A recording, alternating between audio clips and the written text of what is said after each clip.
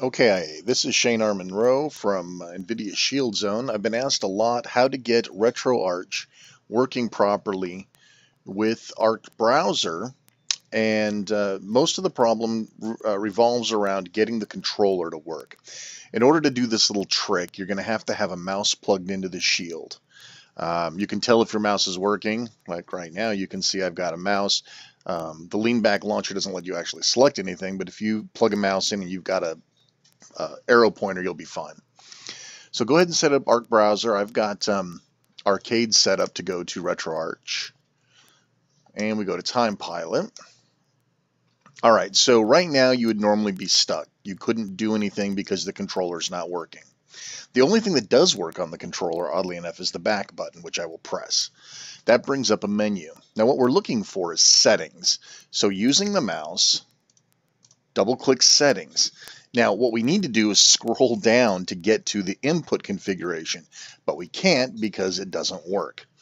The trick to get around this is double-click Audio, then go back. Audio is now in the middle, but you'll notice the menu has been pushed up.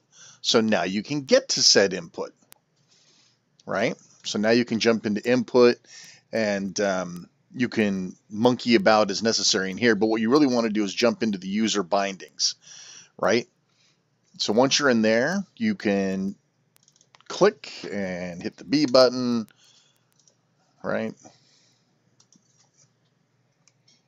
Y, user select,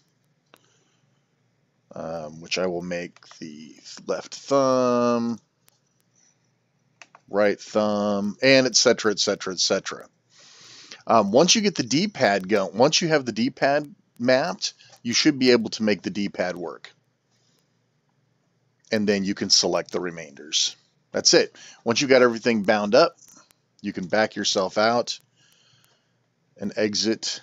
Right? Now when we go back in, we have, and I hate this stretching thing, but I can't seem to get RetroArch to behave and put it in proper aspect ratio. But there you go. And now you have a working setup. That's it. Hope you enjoyed the tutorial, and hopefully we'll be able to get this fixed soon where you won't have to go through such a muss. And this is Shane R. Monroe, NVIdia Shield Zone. We'll see you later.